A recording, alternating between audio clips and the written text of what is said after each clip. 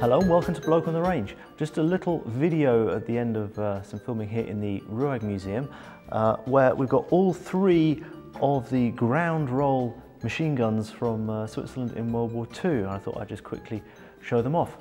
So start with this one here. The Swiss bought some tanks from France just before the start of the war, and they came with machine guns, Chatellerault tank machine guns,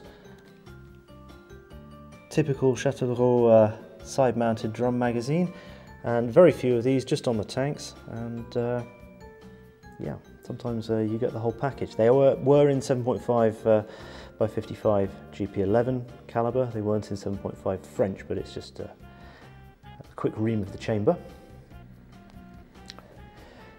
Here we have, with all the bells and whistles, an LMG 25 with its spare barrel, with its anti-aircraft sights, and with its optical sight. I don't think I've seen a set this complete on its tripod. It is a light machine gun, but they did also use it quite a lot on the tripod. Having shot them, they're not the most stable design. And being designed by Furrer, they have a toggle. And I'm not going to play with it right now. Not my place to play with it.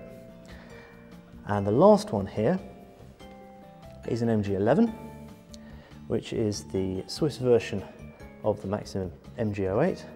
Again, 7.5 by 55 on a heavy tripod with all its bells and whistles and its optical sight. And I have shot one of these off a tripod, and it is incredibly stable. And I can see why the belt-fed machine guns in World War I were quite so incredibly terrifying. The sights just sit there and it just chugs away.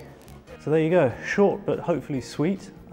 Thanks very much to the RUAG Museum for letting me in here to film, and thank you to all our patrons who support us. And if you haven't become a patron yet, please consider doing so. It really helps to get me out of the house and down places like this to film some really interesting guns. So see you again sometime.